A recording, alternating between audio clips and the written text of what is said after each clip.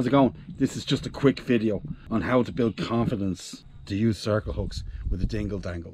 So I've been fishing this way with circle hooks and dingle dangles for about 5 or 6 years. 4 or 5 years ago I noticed people started fishing like this. Okay, the J hook down the bottom and a circle hook up the top.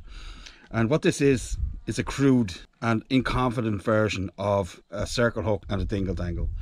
And this is the dingle dangle here with a nice sharp J hook on the end of it. My point is that I've been fishing this way quite a while, and I'm here to spread the news that you don't need this hook down the bottom. This is a very easy and quick way to imitate the way a dingle dangle is fished. If I was to improve it, I put another snell right there. It will help out. It won't move out of the way like this when the fish takes it or whatever. But ideally you want it in the center of the hook, which the South Africans figured out through trial and error. If you're going to fish this way and it's working for you and you've got confidence in it now, just cut the tip off it and use it as a bait clip. A bait clip. That's what it is originally. Trust me, this works and it will save fish. You won't hook fish needlessly on this and damage them. And you could go one step further, right?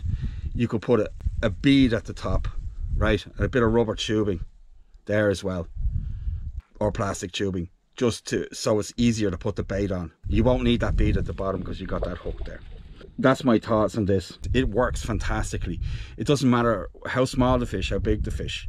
You just have to remember to let the fish do the work for you. Don't strike, just let the fish do everything for you. When you get a big fish on, you just lift into the fish and just knock it a few times. Just boom, boom, like that. There's no point in striking. You'll just pull the hook out of the fish's mouth 9 times out of 10 in my experience. The lead weight does a lot of work for you as well as the fish hits it and tries to run off. I'm going to demonstrate this now quite simply by putting a dingle dangle onto this.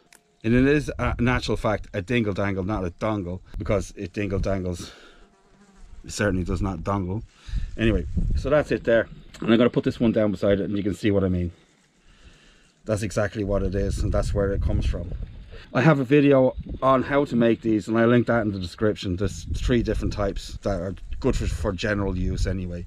So I'm Billy. This is Billy trying to spread some confidence wherever you are in the world. Remember, I'll see you on the beach. Bye.